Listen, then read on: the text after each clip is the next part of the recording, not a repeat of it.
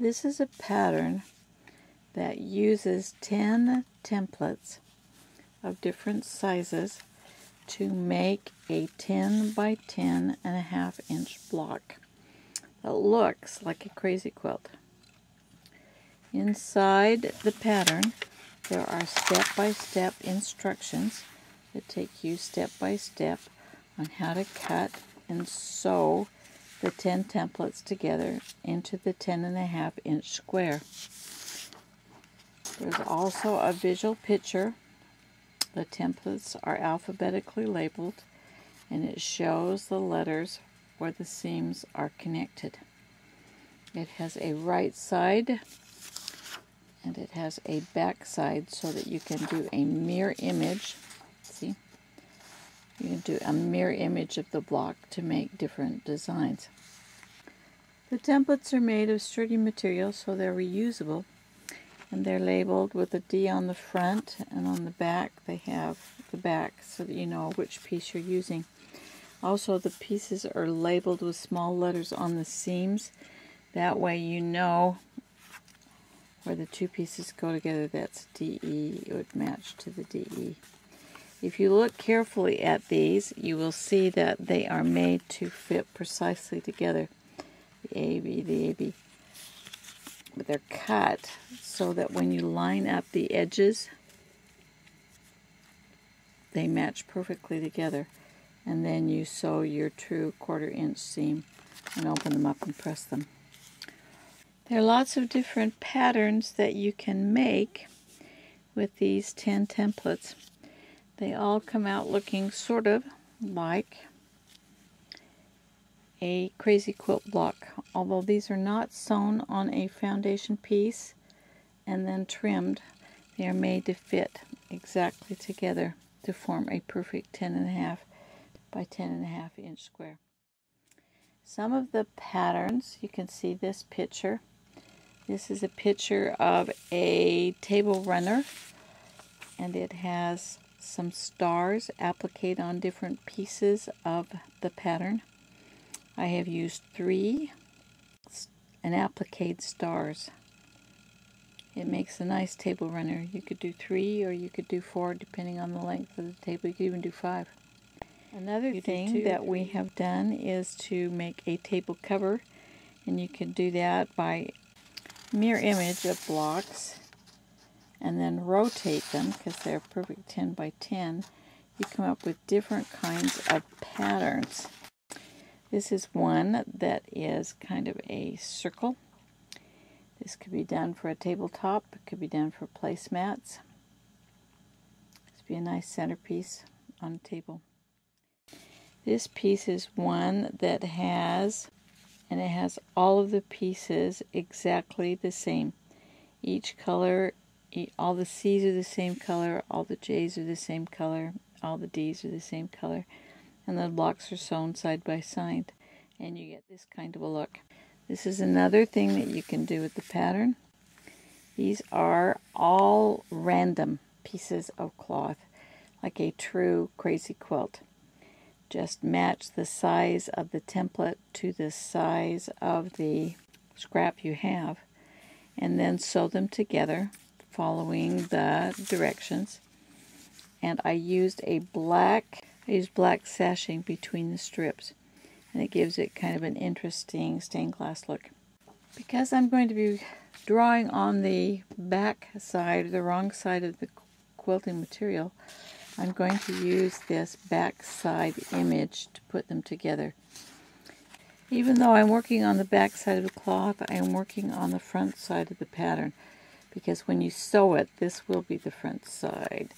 You do not want to use those that say back side on the back side. You want to use the front side on the back side of the cloth. On your templates, it shows you where they go together, because there's a single letter with the I. It says it goes to an HI.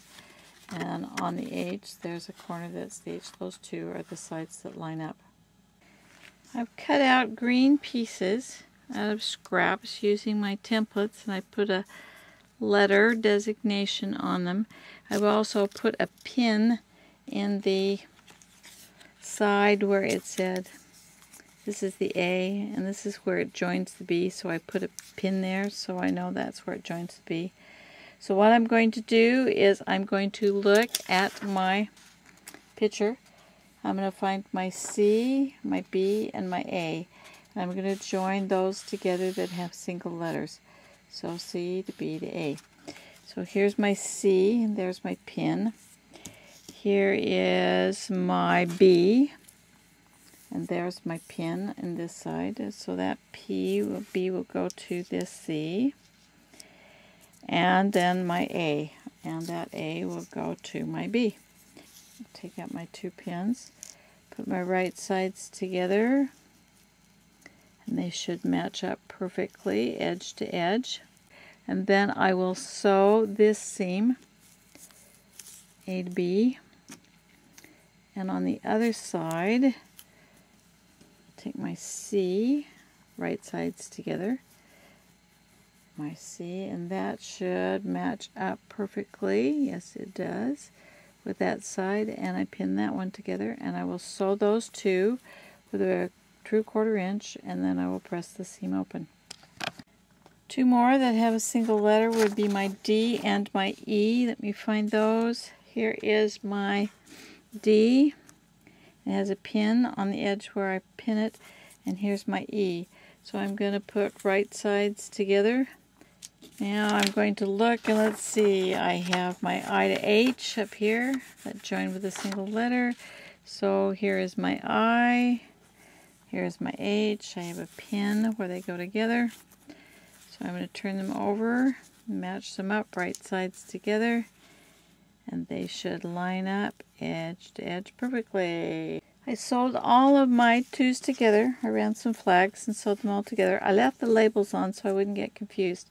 Let's go back to our picture, and we're going to now put some of the bigger pieces together.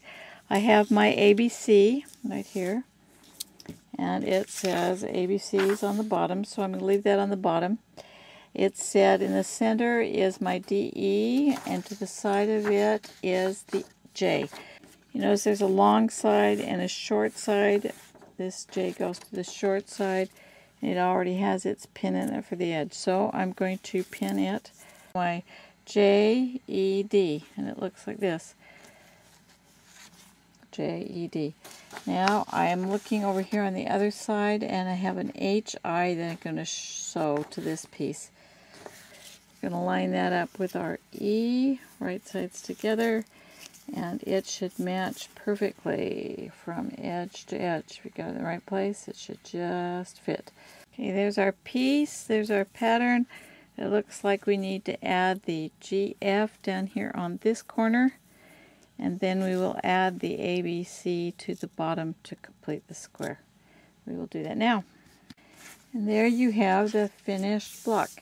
This one is, if you look closely, this one is the mirror image of the other.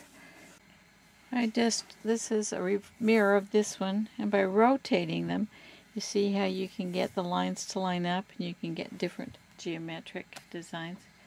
These have great possibilities, lots and lots of fun possibilities. The Crazy Quilt pattern, template pattern, comes with all 10 heavy-duty templates that can be reused. The 2 pictures that help you to place the templates.